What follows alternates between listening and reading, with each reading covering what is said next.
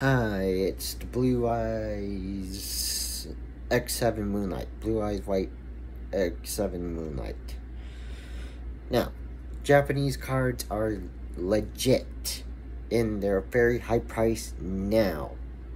Because Japanese cards are a little bit more, how should I say this, more skyrocketing in price. Because this thing could go for $1,000 since it is a 9. Could go for $100,000 because it's a 9. So it just depends on which Japanese Blue Mew you bought. So please do not say this is a fake because I got it for real. I graded it, and please do not say it's a fake. And please do not say it's a fake because I graded it. So please do not say it's a fake. Please do not say it's a fake. Please do not say it's a fake. So if you got that down inside your head and I need to say it a couple more times, I will. So this is a real one. It's Mint 9. It's a Japanese Blue Mew. And it's this shiny special edition, special art,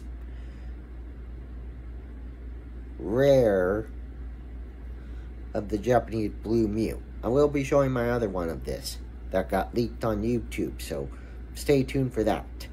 These will be posted on YouTube, so please stay tuned for that as well.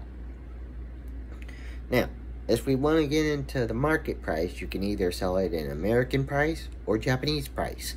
So it depends on the customer. So who are you willing to pay more money for?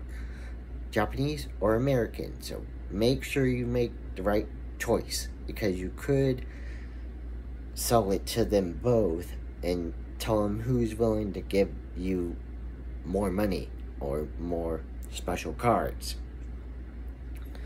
So this is my Japanese Blue Mew, my most favorite of them all. It has been going for $100,000, and I hope you guys like it. It's my most favorite of the bunch. You can find this on TCG Player, and also the Celebration Blue Mew, which I'm going to show you up next.